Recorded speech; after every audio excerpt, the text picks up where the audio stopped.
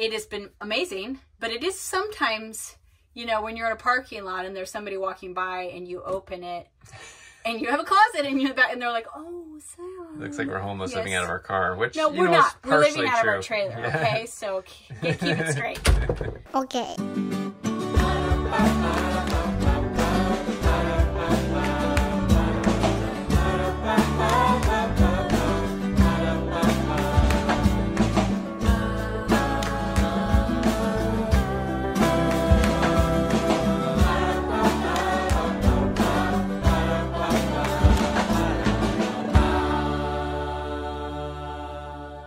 Hey everybody, welcome back to North and South. Today we are finally doing a tour of our travel trailer that we're living in stationary full-time, and this tour is brought to you by GoTrax. But more about that later. Let's get going with the tour. We bought this trailer a little over 5 years ago, and we were not going to live in it full-time. At that time it was for traveling. We have lived full-time in a fifth wheel with our 9 kids. 4 of our kids, though, have already moved out, so we only have 5 kids left at home. Am I doing my math right? Yes. We bought this when we still had 9 kids, so we were just going to travel in it. But we're very grateful we have it, because this summer, Mike has been studying at an aviation school here in the Shenandoah Valley. And we knew we were only going to be here for a matter of months, not long enough to sign up for a rental house. We looked at Airbnb options where you could just live in them for a monthly rate, but it would have been thousands and thousands of dollars just for a few months. And so we were so grateful to have our travel trailer. This is a 32-foot Radiance, well, it's a Radiance 32BH, which means it's 32 feet long, and the B and the H are for bunkhouse. We don't see a lot of these out there. I'm not exactly sure why, but we got it because it was such a great floor plan. But before we go inside, we're going to show you around out here. Okay, there's a lot of things that we have done here that we don't always do when we're traveling, because you don't want to just be putting them down and taking them up. So it's a little different when you are stationary or staying in one place for a while. We have our rug, which we have always had a rug in our trailer. We have our shade. This one only went up sometimes because, like I said, it's kind of a lot of trouble. But what it does is creates a room for us outside.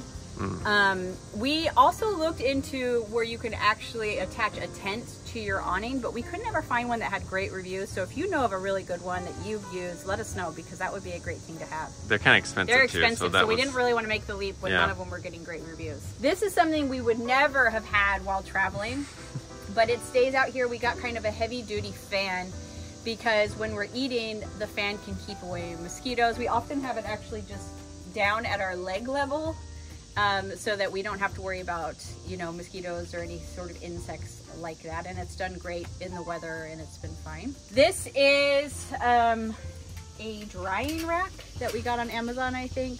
Yeah, I can't remember. We got it a while back.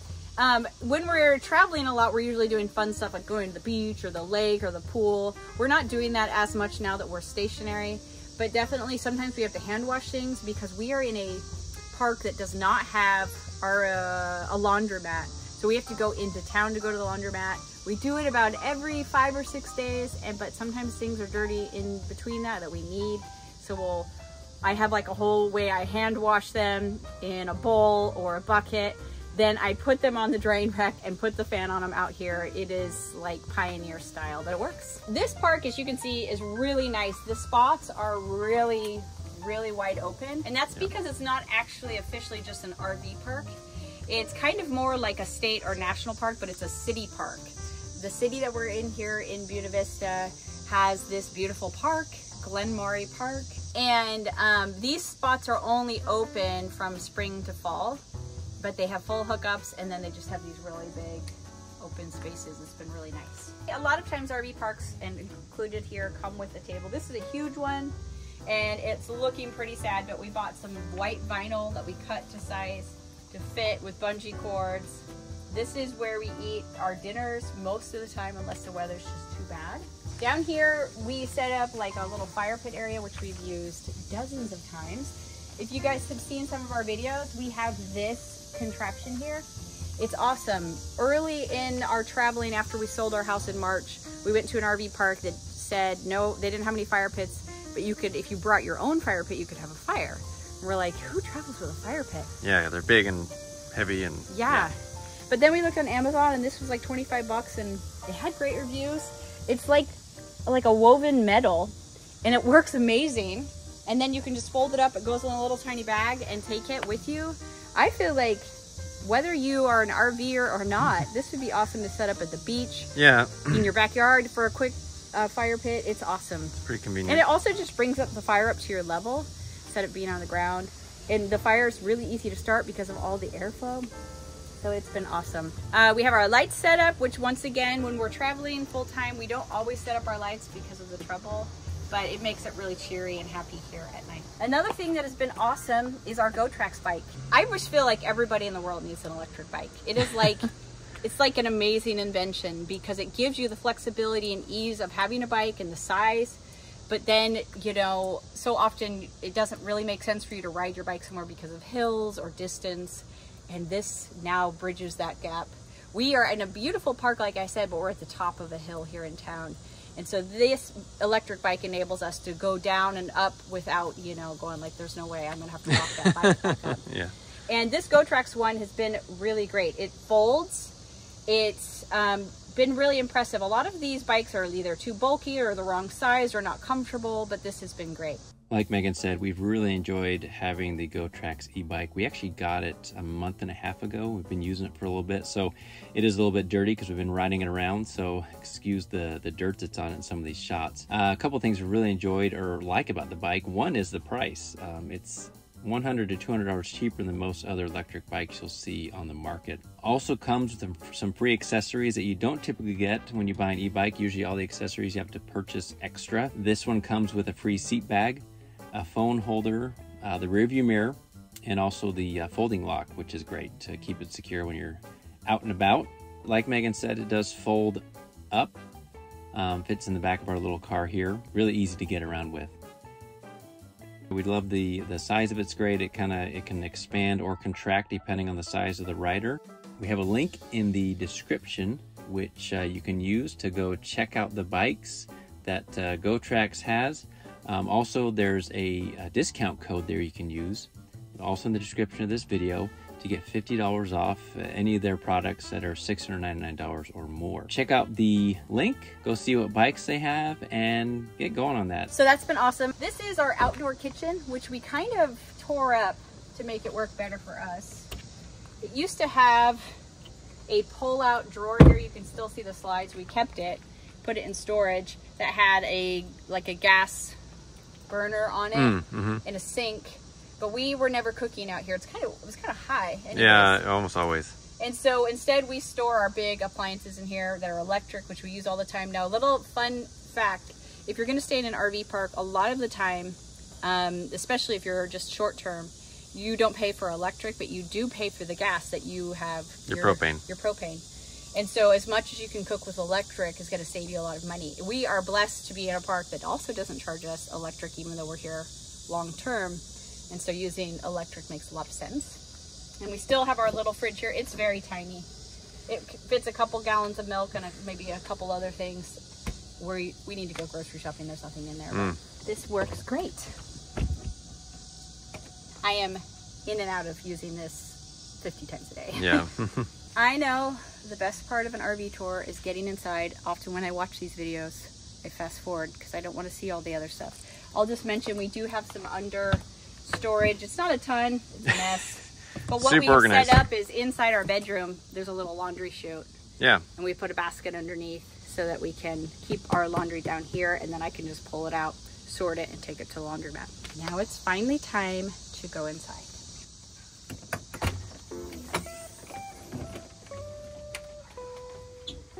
In case it wasn't clear, we currently live in our travel trailer, full-time, stationary, with Mike and I and our 5 kids and our 2 cats. And we also happen to have like the biggest cats of all time. This is Calcifer. Our cats were inside-outside cats when we were in our house, but now they have been inside only just because of safety and all sorts of things along those lines. But they've handled it like champs. They really have. They've been really good boys about it. And they've just kind of adjusted, and they love looking out the windows. and watching all the different things and all the different places we've traveled. Also, I will say, this table, the cats have sort of... This is theirs. They own it. We don't really eat at this table. It's their room now. It's more or less their place to hang out and look out the window, so we've accepted that fact. We got asked before, we have their litter box right underneath. We thought of a million places we could like hide the litter box inside of something, but it was always storage we needed. And so ultimately we've kept it here. Somebody asked how we stay on top of like the smells. We empty it as soon as they use it. Like we just can't leave it that way. And so this gets emptied several times a day. And there's no question if it's been used. The whole tray yeah, I know. That the cats we also switch out, just completely replace the litter quite often. So yeah, that's an expense of having our cats with us. So this is our kitchen. If you want to circle around, the whole kitchen right there. The whole kitchen. This has been amazing. I highly recommend if you are going to have an RV that you get a basket like this. Anything that you can put up, all the better. Yeah. And this is space that would not be used in any way. It's a little bit of a pain if you're constantly pulling your slide in, and when we were traveling, we would just kind of pull it up and put it inside. But now that we've been sitting in the same place for a few months, it's just only positive. Yeah. So grab one of those. They're not expensive. We can store all sorts of stuff in there. Another thing we've added was this island. I got this for my birthday, so that it has storage underneath. And this storage, and then it just gives me somewhere to cook. Another thing, well, sometimes we'll keep it here, but it rolls. And so I can roll it out for when I'm cooking in this area. We also added this pop-up. It's great. It's the perfect size for a toaster or for dishes, stacked for washing. And so we can have both that and this if we need to. Also, it's nice when we don't, just to slide this over here, extend the counter space, and not impede the space too much. Obviously, maybe this isn't obvious to everybody, but we don't have a dishwasher. And we were kind of nervous about that, having 7 people, because it can get kind of crazy after dinner here, because everybody's washing their own dishes. That's one of the rules in our family. Somebody does the dishes, but you wash your individual dishes. And so we have this stored up here. We pull it down at mealtime. Sometimes it never goes back up. It stays down for days. But if I'm making something especially complex for dinner or for a meal, then I will put it up during my prep so I have as much counter space as possible. Another thing that we love are these little shelves. We got them on Amazon. And I think we own like, I don't know how many. 4 or 5 of them. Yeah, they screw right into the wall. And they're super sturdy. They don't move when we're traveling, and they hold so much stuff. So we have this one in the kitchen, and I'll show you some that we have in the kids' bedrooms. Love it. Able to get everything off the counter, but keep it handy. I also, my RV has a little spice rack right there, which is nice and handy. Perfect size for spices. Another thing I've mentioned before, but we put this in just to get the paper towels up and off. We put a knife thing from IKEA in, so it's magnetic. And then we got this from IKEA as well. And that is so helpful because we only have 3 drawers. And we have a lot of things to put in those drawers. So it's so much better to keep most of those things up here rather than constantly having the drawers get stuck because there's too many utensils in them. This is my burner. I have 3 burners. I use only this one, as you can see. That's how it usually works. Everybody has the same burner they always use. Yes. But we use it every stinking day. So we cook, I mean, several people are cooking breakfast on the same pan because I didn't want to worry about weight too much. So all we brought was this flat cast iron for that sort of cooking. And it gets used every day at breakfast, several times over. And we also use the gas for, what else? Water heater. For our water heater. But we really are able to, it lasts a long time. Partially because it's not wintertime, so we're not running the furnace. Yes, our furnace would run off that. But it's actually, the bills are pretty low. Oh, and I use the oven. Oh, right, on gas too. And this will, I mean, I'll bake things for an hour in there. And still, it does not use as much gas as we thought we would. But I have figured out the oven. The main thing, after hearing it from several people, is I got a pizza stone that takes up the whole space slid right in here, and that will distribute the heat more evenly. This is your cooking space right here. This is nothing space. The perfect size for an RV oven is a jelly roll pan. Now you might have a specialty one, but most of us have this size. This fits in perfectly without wasting any space, and we need as big as possible to be able to utilize our oven for 7 people. Okay, here's our RV fridge. What's awesome about an RV fridge is that it can run on gas or propane or electric. When we're stationary, it's always electric. It's not super huge. We obviously have put up a whiteboard. We have had our RV for 5 years and we've been, you know, living in it for a few months now. This door got broken. Yeah, there used to be a door on that. So now it's open shelving. We're just trying to, like, you know, we're going with the trend. These are our pantries. I am opening them. That was risky. Oh, geez. But we actually, these work pretty well. Even though I cook. We are not doing takeout. Or pre-prepared stuff. Or pre-prepared. I am cooking our meals. We are cooking all day long. And this has been enough for us. You can't have quite as much food storage or whatever as you might, you know. Yeah. So, well, these have not been a problem for me. It's the fridge that's a little bit harder. We go through so much milk and so many eggs, and I can only get probably a couple days worth at a time from the grocery store. So I'm at the grocery store every day. Yeah. Multiple times sometimes. All right, another thing we added here was there's a little cabinet here that was super narrow. So like, well, and it had doors. Yeah. That were tall, but you couldn't stack anything in there. It was very unusable. So it was like, what do I put? Everything would just fall out every time you'd open the doors. And so we ripped that out and we put in this IKEA shoe cabinet. Which is actually also fairly skinny. It's not very deep. But it's much more usable. Yes, because we have a lot of shoes when you have 7 people. Yeah. Another thing, when we were traveling, you know, just using it for a week or whatever at a time, we took our TV out because we didn't feel like we needed it. But now that we're in here full time, this is where we sit as a family to watch movies, and we use it all the time. That's the family room. Yeah, this couch we brought in, we got an extra long couch, and so we had to tear out everything in our RV because it had a couch that was more like this size that would pull out to a bed, but it was not super convenient, and so we instead tore out the dinette. What are those called? Yeah, dinette. Yeah, dinette with the built-in benches, which would be so nice to have. So that we could fit a bigger couch in. And so when we're watching a movie, we have 4 people here, and we have 3 people in chairs over here, and we can pull our TV out, as we do, and watch a movie together as a family. There goes all the cords I put away. Yep. So much for the neat look. We keep a DVD player and a gaming system up here that we use on weekends. This is our water bottle storage. We try not to use cups. We have very few cups. We don't have enough cups even for everybody in the family to use. And so instead we try to use water bottles. This is our medicine cabinet. And then under the couch we have these bins that have even more storage. Yeah, so we have 1, 2, 3. They're kind of, pretty handy. I love this couch. I just want to mention, now that I'm looking at it up close, it is it's like a woven fabric, and so fur sticks to it. But let me show you what has been a dream. So when we first started, we were using these sticky rollers, which we still use on our clothes. Oh, to get the fur off, yeah. Yeah, because everyone is covered in fur all the time. So before we go to church or out, we're like rolling each other's clothes. But then we found this. This is also on Amazon. It's like those old-timey vacuums. You know, that would like throw stuff inside the little, like... It works so well. It works better than the sticky roller, and you don't have to constantly, but you're just rolling it on here and it'll get all the fur off. It's awesome. What's it called, that thing? I don't know. We're not, this isn't like a sponsorship or anything. Chom roller. Chom, okay. And then you just go like this and the fur is in here. I don't even want to show it. It's kind of gross. You pull it out and you throw it in the trash. Okay.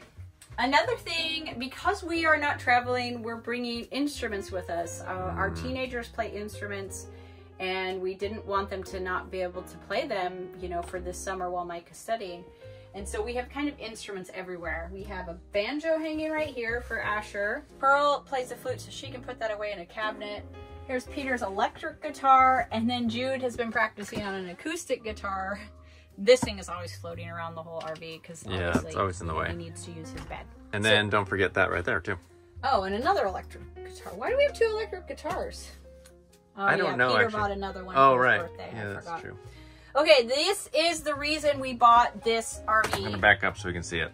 It has 2 double, meaning like almost queen size bunks, and then 2 regular bunks. Let's close this. And so you could theoretically fit 6 people back here.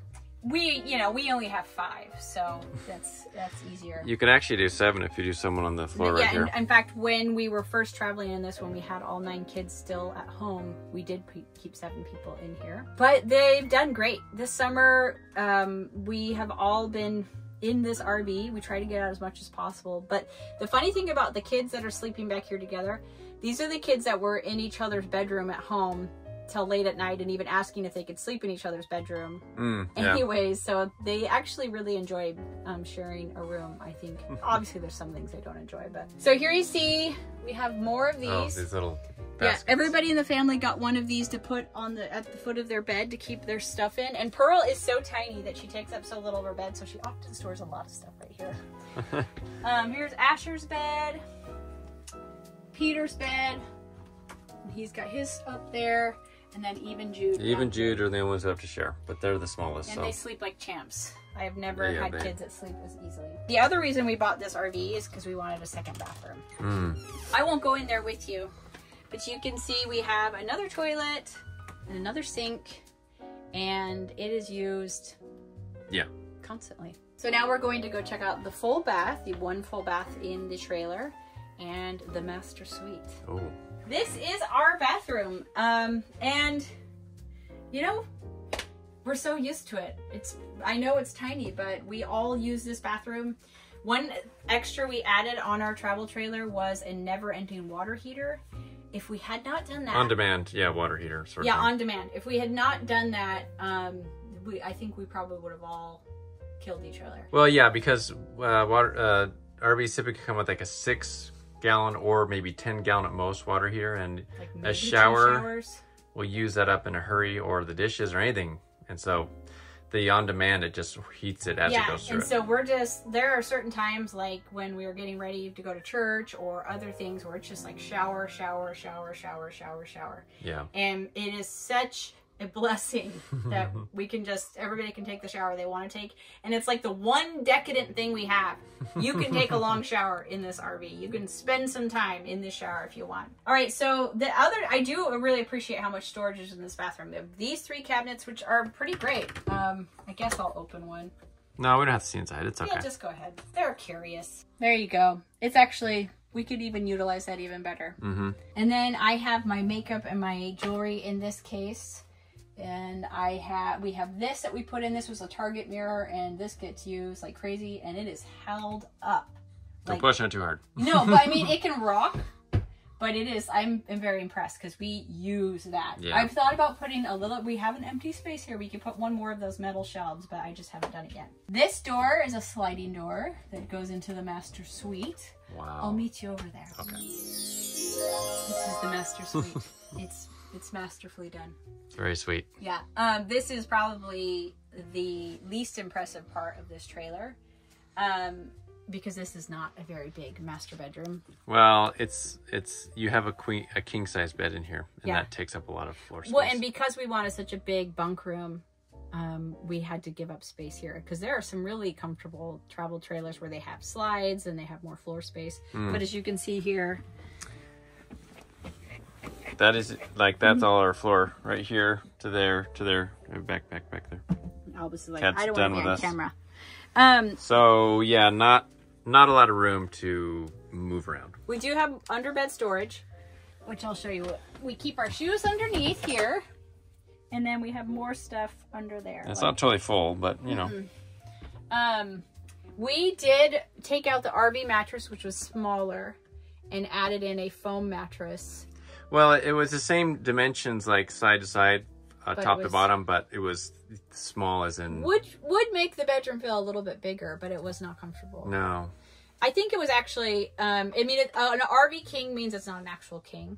So we bought we had a foam king mattress, and we had to cut it with like a butter knife, not a butter knife, bread knife to make it fit. But it's been great. I'll show you where we both have these nightstands that are actually really deep. And so Mike is able to have a storage bin there, and then some other catch-alls. This kind of mess. Really nice. But this is where our laundry goes. for the whole family. And like I said, we do that every 5 or 6 days. We each have a closet. Mike, is yours clean? Not necessarily. We have a closet. Mike's, this is our clothing storage. This is where we keep our iron, computers, a little bit of clothing storage. Yeah, some random stuff. And, but like I said, I mean, this is so deep that I'm able to have a bag, books stacked, and still have a nightstand. Right now on my side, I'm using it for more clothing storage. I have like a bunch of t-shirts. Just because... where else are you going to put it? Yeah. Now that I'm stationary, I'm collecting books, as you can Oh, see. there's books over there. I didn't bring any books with me. These are like them. things I keep picking at, but I can't help. But they're good ones. This is our bedroom. We obviously have some wall space, but when you have to stand here, this is actually for your, this is headspace. Yeah, you can't, you'll be running your... All of the walls are headspace, so we can't put any shelving up here or else we would be like this. Yeah. So I know it looks like, hey, utilize that space. Hey, utilize that space. That's how they're saying it. Some of the time when we're using that shower, like I talked about before, this door is closed, which is really difficult to get dressed. Mike and I both know we're like doing this like. I take this spot right here by this door, and I use this corner as like one leg on each side as I'm like putting on like my pants and stuff. Dressed standing, like I will stand on this bed sometimes, kneel on this bed. But this is where I'll do my makeup and my hair, sitting on using this mirror. The little mirror, which also is a Target, I think. Yeah, I think it's from Target. I think it's supposed to sit like yeah, what's that called, like an easel or whatever, but it's here for now, and sometimes I'll set something here too. I just turned the light on. Another thing that we've gotten, I'm like really impressed with us. Your body learns real quickly how to not hit your head on this, because you do it so often and it's so painful that like we'll watch each other get up and it like brushes, or your hair will brush it, and we'll both go, whoa, especially when you've done it quickly. But yeah, this is where we lay. It's kind of a cave. This is where the kitties lay. So before we go to bed at night, we roll our bed so that we don't get hair in our mouth while we're sleeping. Normally we would leave the kitties off the bed, or we would kind of not allow them, but there's so little space in this place that and the cats. They love this because there's the 2 windows. Yeah. And they love going back and forth between the 2 windows to watch the squirrels and stuff and the dogs that walk by.